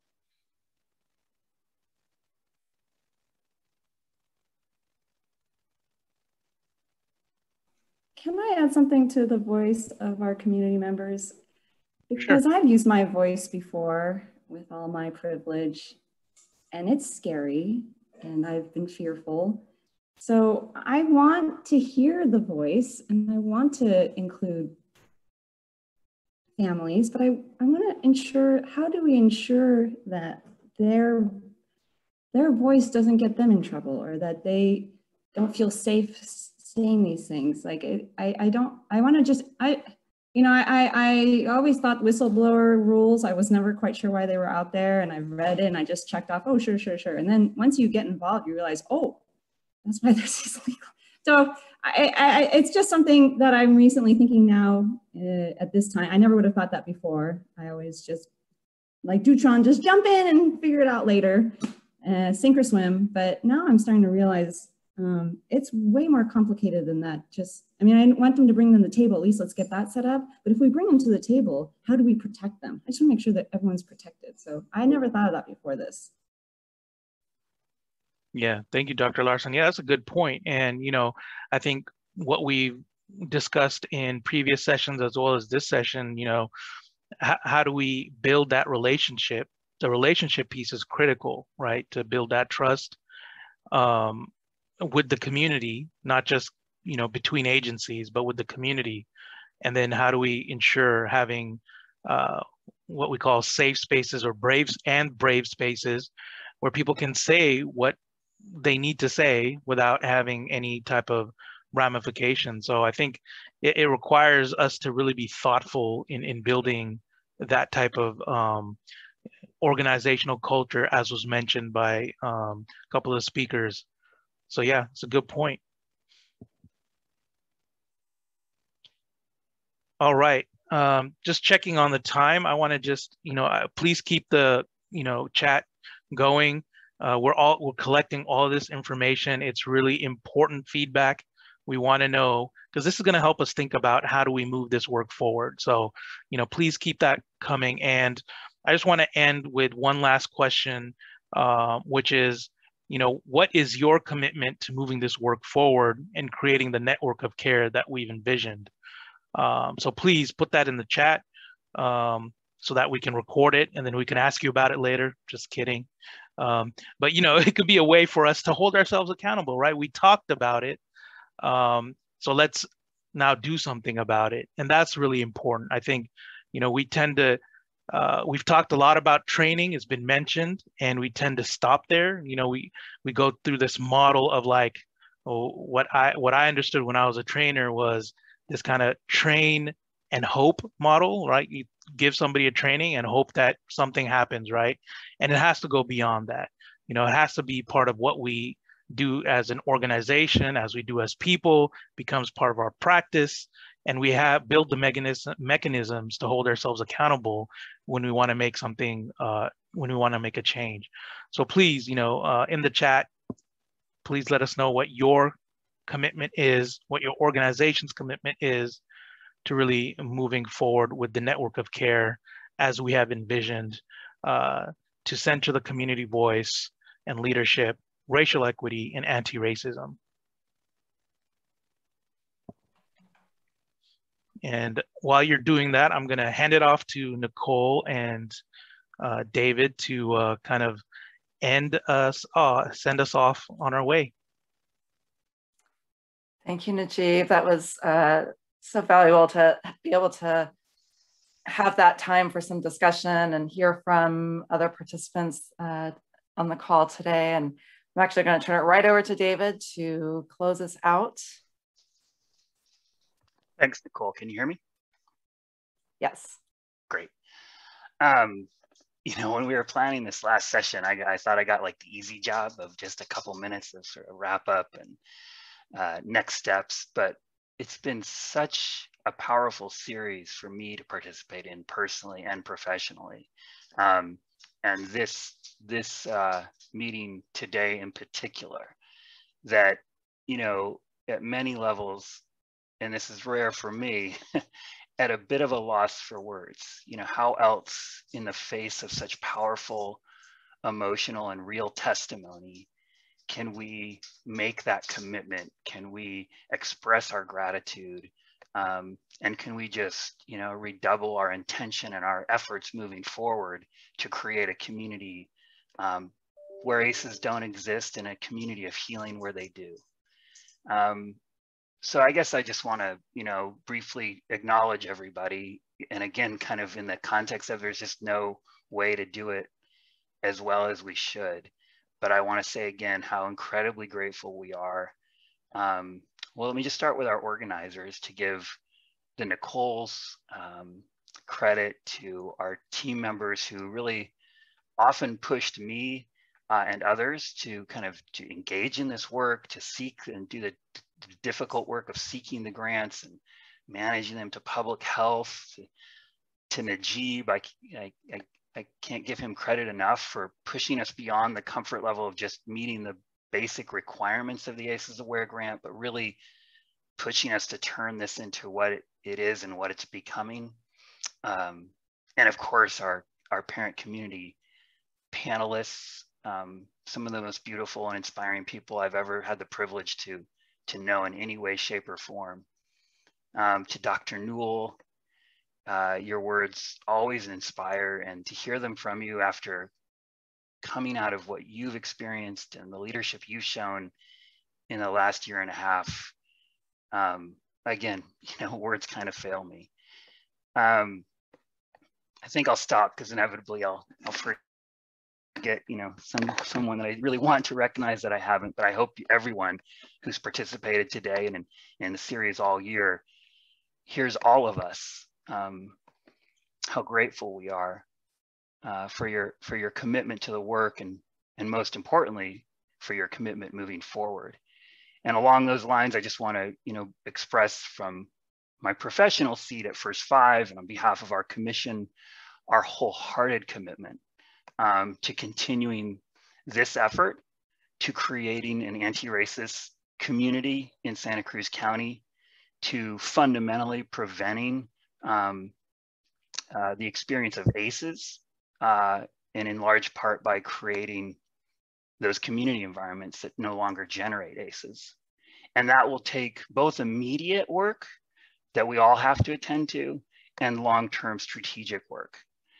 So as Dr. Newell said, there is no grant funding immediately in front of us, so we can say this grant is now coming online as of July 1.